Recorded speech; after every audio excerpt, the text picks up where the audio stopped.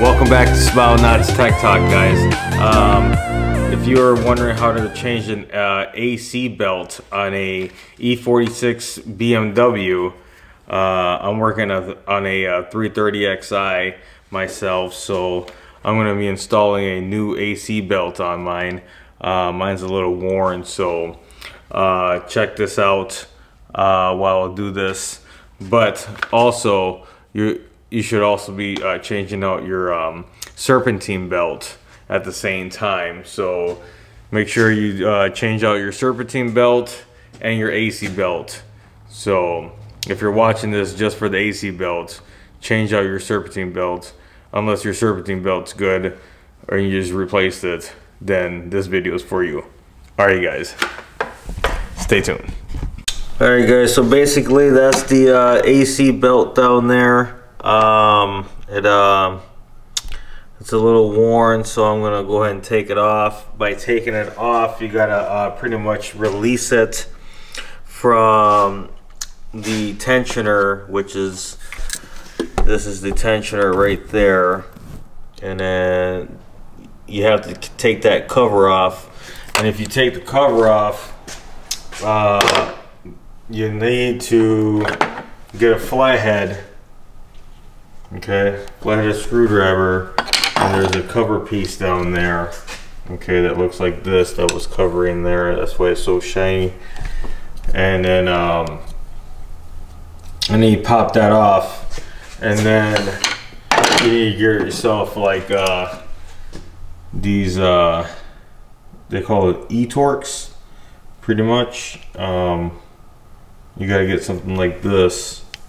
And this is a T50. So the T50 will then fit down here.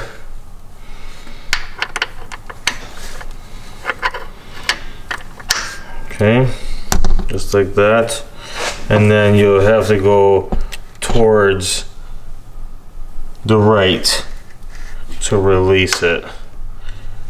You can see that there, but you release it and then the belt starts releasing there, and then that's how you get the belt on. So just make sure you know how to pretty much know how the belt ribbon goes around. It goes around this way, and then it goes up underneath the tensioner, goes back down, up around and straight across here. And then I'll be showing you how to also install your Serpentine belt. Alright guys, so basically I noticed that my pulley, my AC pulley, is supposed to look like this pulley right here, because it's deteriorating. Once I take that off, you'll see. So yeah, check your pulleys when you're doing your Serpentine belts. I know this one here is not supposed to do that. That's why you hear a lot of that whining sound, and I thought it was coming from my my oil pump, and it wasn't. It was actually, it's this bearing that's out, and it's not supposed to spin that hard. And so that's why I got me another one of those, because you know, this is a good bearing in here, of course, but it's not supposed to spin freely like that. So changing out my pulleys here. The bottom pulley down here,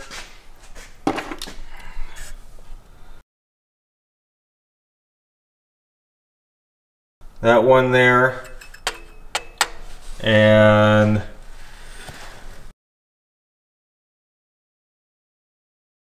that one here is the same pulley, so you might as well buy two of those and another pulley for this one here. That's the idler pulley, and then two tensioner pulleys.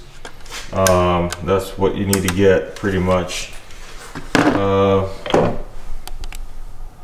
Tensioner pulleys, so two of those, and idler pulley.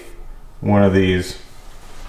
My car has 200,000 miles, so it's pretty much time to change all of that. So I'll have to get another pulley for this one to change it out.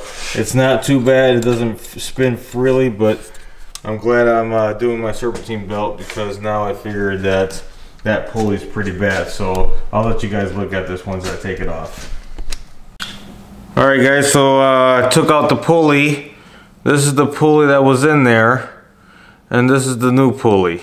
So you kind of see what this looks like here. Alright, so that's there goes the pulley right there, the idler pulley. There it is right there. And then as you can tell, you know, you don't hear it, it's not turning freely as like the other one was here.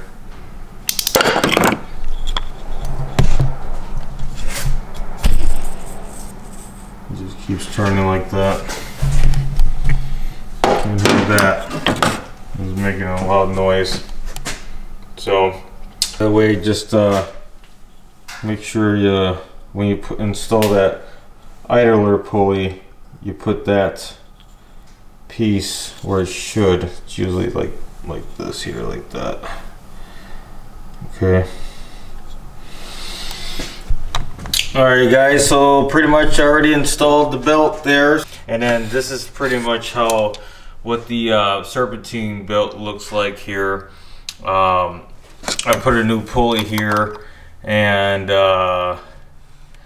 pretty much a new pulley here and a new pulley down there. So 2 tensioner pulleys, 1 idle pulley, and pretty much this is how the serpentine belt wraps around.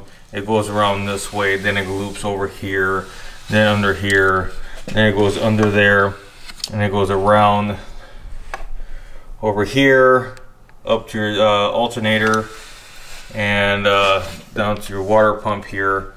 So your idler pulley is right there. So that's pretty much how you do that. First, you have to install the serpentine belt, and then second, you have to install the AC belt. So always cover your pulley so the bearings will stay nice and clean and last you a long time, so that way you don't get any noises like I did.